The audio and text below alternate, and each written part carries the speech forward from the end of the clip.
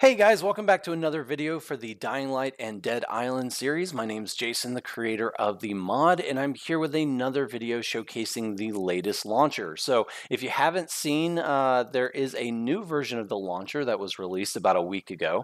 I've been slowly ironing out some of the bugs so that way I could do this video with any changes made to the interface so that when I did this video, it would stay relevant for longer. I do apologize. I know the other video stayed a older version of Unity for a longer time, and so I am going to try to do better on updating these videos as we go, but hopefully we won't need to overhaul many things based on your guys' feedback. So first and foremost, when you download the launcher, you can grab the launcher either from the Discord, from the Nexus.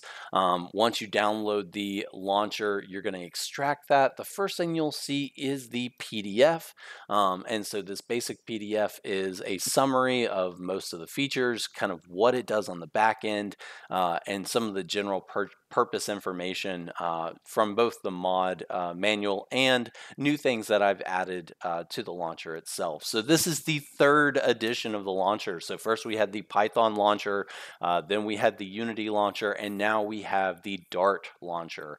And so Dart is a new language that I've been playing in, and I actually really enjoy it. So I wanted to give you guys a new tool using that new system, and so this is what that looks like. I need to actually back up a step and show you guys the updater. So first and foremost, as updates come out for the launcher, you can always check in the bottom corner here. This is version 3.1.5. If a new version comes out, let's take a step back here and go to the updater. When you run the updater, it's going to just check the online version, and you can always press the update button very quickly to make sure you have the latest version of the launcher. What it's going to do is basically download the file and extract it into this launcher folder so that you're running the latest version. So when you hit launch, it will go ahead and close that out and kind of reset all of those files underneath. Basically, nothing is stored inside of that folder except the executable itself. So the new location for all that data, and the reason I have it open, is that Documents I Am Legion launcher is where you can find all of the data that's being downloaded, the config INI, which has been around since the days of the Python launcher, which allows you to just basically very quickly see the information about what is being set on the back end and stored.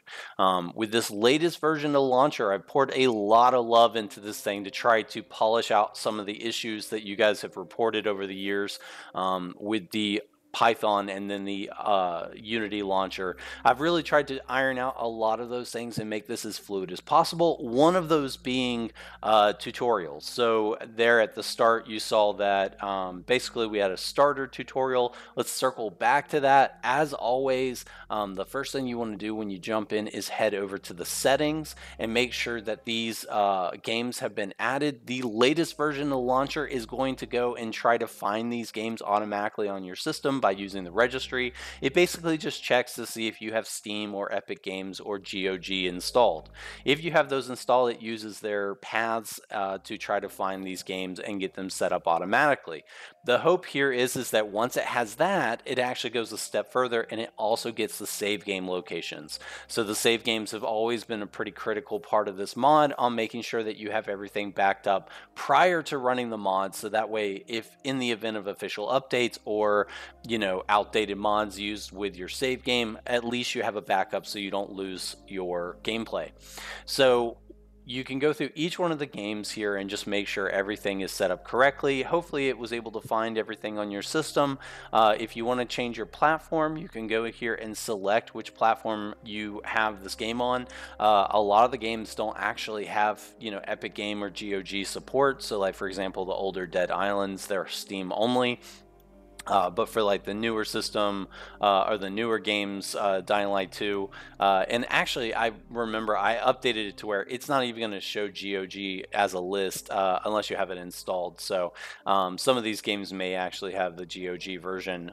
It's been a minute since I wrote the code, but if you have GOG, it will show up in this list as well. So you can change any of these settings for the launcher, and when you press the play button on the main menu, it will try to launch the game using this. I have some great fallback code in there to where, you know, it should run the game either way. But please be aware that I am not injecting anything at runtime. So you can always just run the game however you want to run the game. I will just mention that the whole purpose of this launcher is to check for updates to make sure that you're not going to corrupt your save game. That's really where all this effort has gone into, is to make sure that you don't corrupt your save games and that you can play knowing that the game is going to work. So the next tab that we're going to go to is the general tab. So I did get in support for 14 different languages. For those of you that have been using the older launchers, hopefully this is a big step to allow you to use the launcher and have that information to where you can use the launcher. And I'm hoping that it's at least somewhat close. Basically, I used AI to try to translate these different languages for me. I do have a really good system in place for getting this stuff online. I do have all of this on a Excel spreadsheet. So if you are using one of the languages and you think that the translations are garbage, please just let me know that. I have no way of knowing that, and there is a process set up so that you can help you know, correct those if you're willing to. Like if you want to help the translations, if you want to help the community get better translations, just reach out to me on Discord and let me know that, and it's greatly appreciated. I'm sure the community will appreciate it as well. If you selected a different language, all of the tutorials will also have a different language, so you can, you know, set that first and then go through and you know, go through the different tutorials. I am hoping that the tutorials help you guys out. It should give you a basic understanding of all of the different menus. I've created a tutorial for every page on the launcher, so hopefully it does help. If you want to see the main screen one when you first launch, all you have to do is hit this reset all tutorial progress, and it will load back when you go here. So to dive through the options a little bit more, you can set the master volume for the audio at any point. There are also the hotkeys on your keyboard to increase and lower. And last is the data storage. So on the data storage side, you can actually see where all of this data is being set. But basically, if you run into any hiccups, usually the fastest thing you can do is to go into this folder.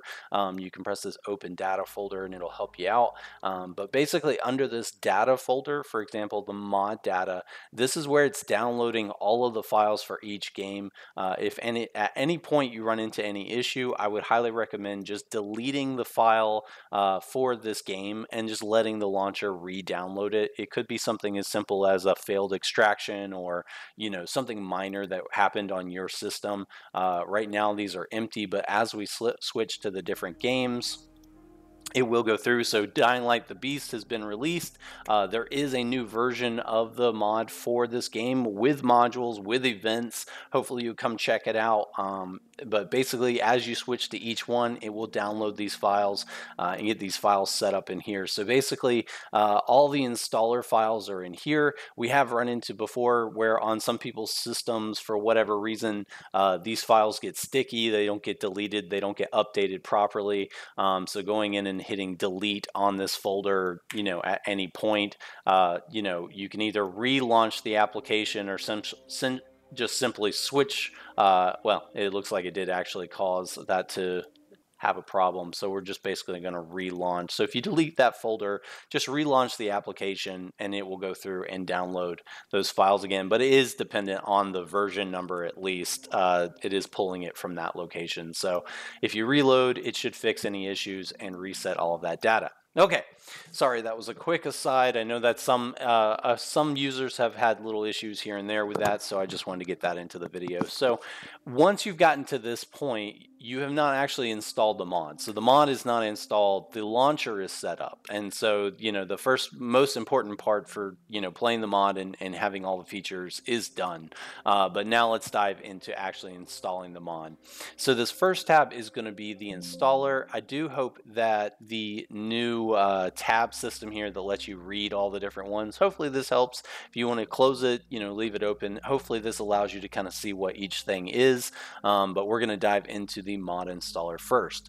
So for the mod installer, basically the way I have this set up is that the difficulties is always the primary part of the mod. So this is where I've gone through and balanced things for my play style and how I hope that the community will enjoy. You can go through and select any of these different difficulties at any point in the game. So if you went in and you did the crazy thing of selecting insanity first, and you realize very quickly that that is not meant for the casual player, you can come back and relaunch the launcher at any point and select any different difficulty and reinstall. As you go through here, you'll see different things like modules. So each of these will have their own description, and you can always check the mod documentation for more information, but basically it should give you a quick summary underneath, and I'll have more information added to the readmes for each mod as we go. But basically, for example, things like volatiles be gone, hopefully that's as transparent as possible. Of it just removes volatiles from the game, or at least in Dying Light the Beast, a lot of the code is baked into the game, and so I'm still working to get access to the full game, but at this time, it does the best it can to try to remove volatiles from the game. Doesn't necessarily mean based on the difficulty that you've selected that it will get rid of all of them, but it does as good of a job as it can. For example, the events are going to be more like they're modules, but they're a bit more. So basically, these are world-altering events that you can select that do more in the game than a module. So for example, like the Winter Slaughterland, it re-textures everything to use the winter shader. The low gravity effects, which you can turn on, and it will affect all physics throughout the game. Hyper mode, which multiplies the physics on most attacks, and then the 7,670 Days Later, which is based on the movie and book series 28 Days Later, which is basically removes all special infected to allow you to fight against hordes of biters and virals only. And so as you go through and select the different ones, it will let you know if they're not compatible. So say, for example, all of 4 of these events are compatible with each other, and all of these modules are compatible with each other. So when we go down here to the summary, it will summarize all of the different things that we have installed. If you go over to the actual install path for the Beast, so if you go into the Beast folder, it'll be ph_ft source. And you can see here that we do not have mods installed. The data 0, data 1 are the primary files. Let me slide this over, I apologize. And so when we run this installer, it's going to go through and install each one of those files, and it will add them to our folder here. I did notice that for some reason, it did actually just do a bug on our thing here. So actually this is, I guess, fortuitous. I'm assuming this is where it actually didn't install correctly. So here's actually a good example. So I'm gonna have to double down on my code to make sure that this stuff sets up correctly, but this is a good time for this, I guess. So in this case, let's close the launcher. It's more than likely where I did kind of I switched the games instead of closing the full launcher out, and it installed half of it and then probably canceled the process halfway through setting the files back up. So it's downloading the files, it's extracting the files. So rarely do you actually get to capture it mess up on video. That's nice. So that's a great example of where it messed up. So it should have all of these folders, and what I'll do is I'll add some checks in the future here to where it verifies that each one of these are actually found before running the installer, and clearly shows you that it didn't install it properly, because it did say that it installed, but it didn't actually install. So little things like that as we go, little gotchas. You got to mess with the software enough to try to break things, and so you catch stuff as you go.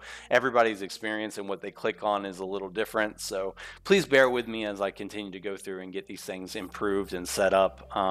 It does take time as a solo developer.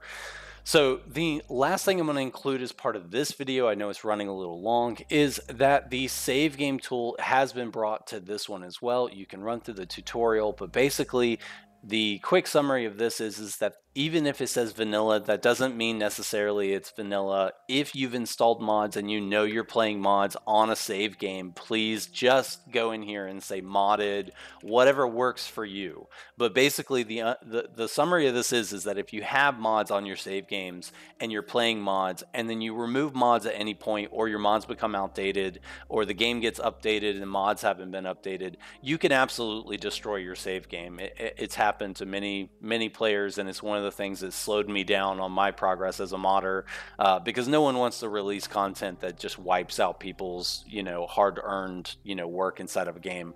And so if you've got modded content, you've installed mods, and you have save games that you want to protect, I highly recommend just going in here, selecting the different save games and creating a backup. It doesn't matter, how many times you do this.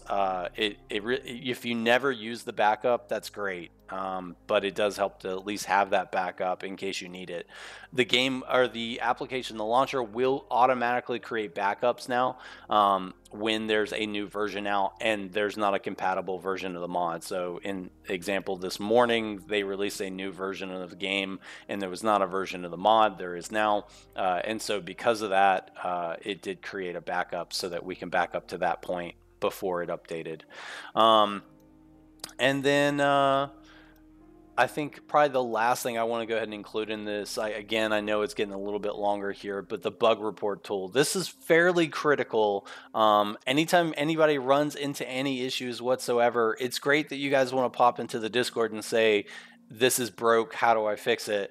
But that's not enough information for anybody to actually help you. The whole point here is that if it's a launcher bug, I need, information on the back end to actually know what's happening on your system. For example, what just happened to me earlier in that installer, the only way I would know that that actually happened is by using the bug report tool. And so I highly recommend, if you run into issues, feel free to shoot this over. If you've logged into Discord using the launcher, it will give you this option on a lot of the different panels to share with Discord. This uploads everything automatically, so you don't have to do anything. You just have to kind of write what's going on, and it'll provide me hopefully enough information to figure out what's happening. If you go to I Am Legion, it gives you some different options. So say, for example, you're crashing on the main screen and you don't know why. Several players have run into this already. Turns out to be DirectX 12. Even the launcher bugs, or even the bugs from here, wouldn't exactly tell me that, but it will at least allow me enough information to know, kind of how to start to ask the questions or where to go from there. Otherwise, it's completely open-ended and it could be a million things. So just wanted to mention that. What that does is that if you're not a part of the Discord community, please make sure to jump on the Discord community. Most of the latest information, most of the things people are running into, different people playing co-op, all of that information can be found on this Discord channel. But basically, if you submit a bug report, it is going to get submitted over to me with a nice summary and a easy download for me to pull your data, add it to my game, grab your save game, load in, and try to see the exact same thing that you saw so that I can fix it. If I can't replicate the issue on my side, I can't fix the bug. So I hope you guys understand. I just wanted to tack that on to the end of the video here. And as always, a massive shout out to all my supporters. I'm still not able, under the Techland EULA and after their unofficial verbal indie or cease and desist, I am not able to create custom content for users that is released to only those individuals, and I apologize that that's the case. I can release that content to the community as a whole. I am very interested in doing so depending on the request, and so please reach out to me if you have any questions, but I am looking for more supporters. This has been a ton of work that's been poured into this project at this point, and I appreciate, huge shout out to those of you who have stuck by and continued to support over the years. It's been a huge benefit and blessing to me, and so I greatly appreciate it. Thank you guys so much for your time. I hope you enjoyed the video. I hope you enjoyed the new launcher. Please let me know if you have any questions, and look forward to seeing you guys on the Discord channel. Happy gaming.